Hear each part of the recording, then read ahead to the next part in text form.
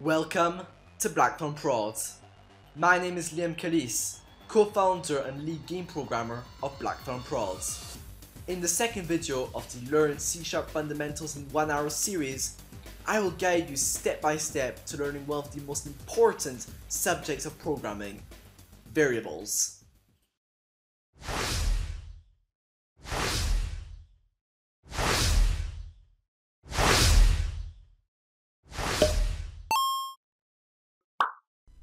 Alright guys, so just before we start, we are going to be using the Unity game engine throughout this series. You can download it for free. I'm going to provide the link in the description box down below, so go and check out before you continue to watch this video. So the first thing I want to teach you are variables.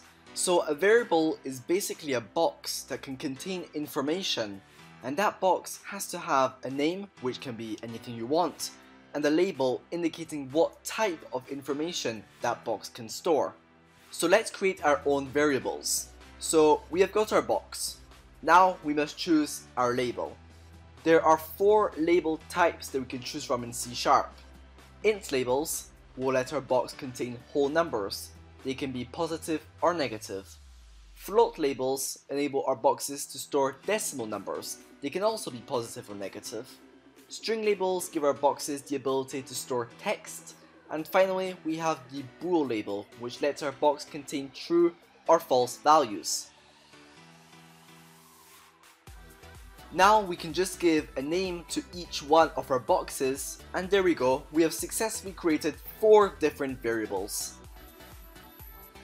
We can also give our boxes default information.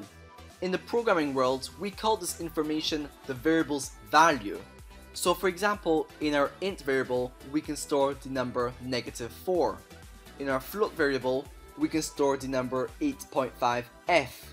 Don't forget to put the letter f at the end of your float numbers. For the string variable, we can put the text BlackthornProd. Remember to put your text in quotation marks. And finally, we can assign to our bool variable the value true. Okay, so now that we know what a variable is and how we can create one, let's see how all this applies to real C# code. Okay, so I'm here inside of Unity and I've got a brand new project set up. So we're just going to go inside our assets pan, right click on it and go to create C# script, and I'm going to rename my one to variables. Okay, then we're just going to double click on it and it will open it up in your default text editor, which in my case is Model Develop. Alright, so once we have got our script open, we will be presented with this default code generated by Unity. So it might seem very daunting for you, but don't worry, we will cover what each line does in future episodes of this series. And I'm also going to explain to you what this part does right here in just a little bit. Okay, so now let's create our 4 variables using C#. So come right under line 5, and the first thing we have to do is specify the type of our variable, in other words, the label of our box. So in this case, it would be int. Then just follow it with the name of our variable, so health, and then just put a semicolon. And just like that, we have successfully created our health variable of type int. So now if we want to give this variable a default value, we just have to go right after name, put a equal sign, and then give it the default value, so in this case 5. Perfect, so we just created our health variable who's got the type int and the default value of 5. Okay, so now let's create the 3 remaining variables. So let's come right underneath our health variable. And so the next one has got the type of float, so let's just write float. The name of it is speed, and it has got a default value of 3.5f. Don't forget the f for float numbers, and end it off with a semicolon. Alright, so let's come underneath that one there, and let's create the next one. So the next one has got the type of string, the name of character name, and the default value of BlackthornProd. in quotation marks, remember, for strings, and end it off with a semicolon. And to finish off, we have got our variable of type bool with the name is alive and the default value of true. Perfect, so just like that we have created our 4 variables using C#. Okay, so now I want to take a little moment and explain to you what this part here does. So first thing is these 2 grey lines. So these grey lines are comments. So a comment is basically just a note that you can write anywhere in your script that will not get processed by the compiler. So in other words, these comments will not get read by Unity when the game is playing. So you can write your own comments just by putting 2 forward slashes and then writing anything you want. So for example, if I come right before my 4 variables, I can put my 2 forward slashes, then write my variables, and just like that we've created our own comments. Okay, so next we've got this void start, then these 2 parentheses, and then these 2 curly braces. So this right here is a function, and we will have a whole video dedicated just on functions, but for now know that this start function gets called at the beginning of our game. So anything we put between this curly brace and this one here will run at the start of our game. Then we've got this update function. So this function here gets called once per frame, and there are anything between 30 to 60 frames per second. So this function here gets called very often. Another thing I want to show you guys is the print function. So if you just write print followed with a pair of parentheses and end it up with a semicolon, then anything you put in between those 2 parentheses will get printed out in the Unity console. So for example, if I write the string hello world, well, hello world will get printed out in the console.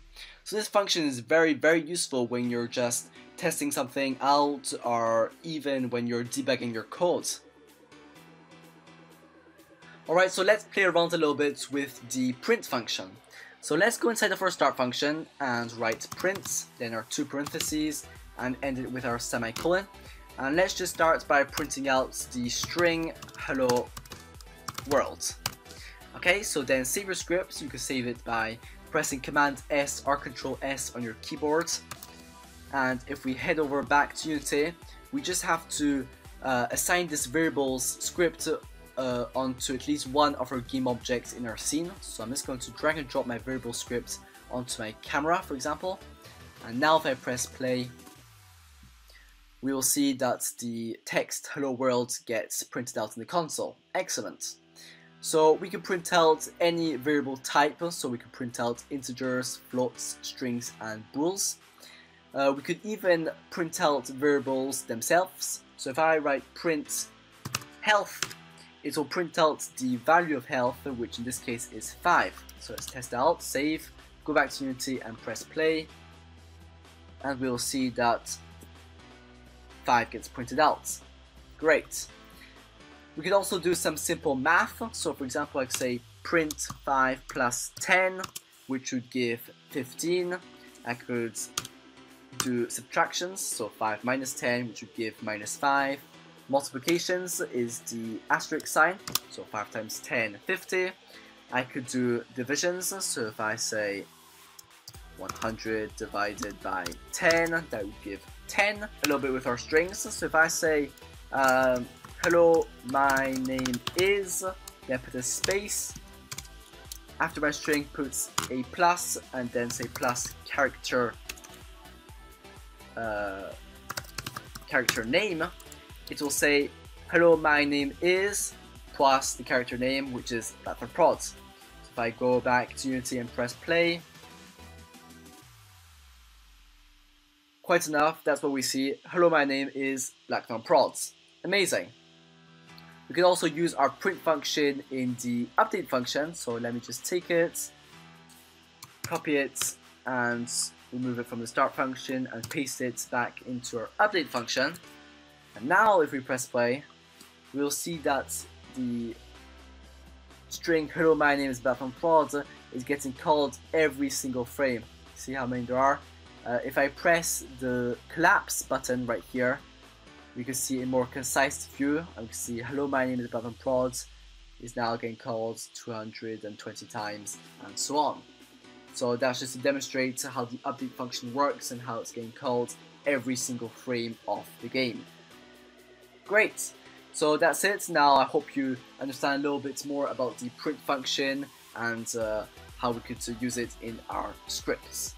You should note that a variable's value, the information stored in our boxes, can change at any given moment. So say we have an int variable called health that at the start of our game contains the number 5. During play, the character may take damage, reducing the value of health. The box will then contain the number 4. In code, we can easily edit the value of a variable just by writing the name of the variable, followed with an equal sign, and then the new value. Alright, so let me give you a quick example of how this would work. So first thing, I'm just going to comment out this print function so that we keep things clean. So just put my 2 forward slashes. And then let me go inside my start function and say health equals 4.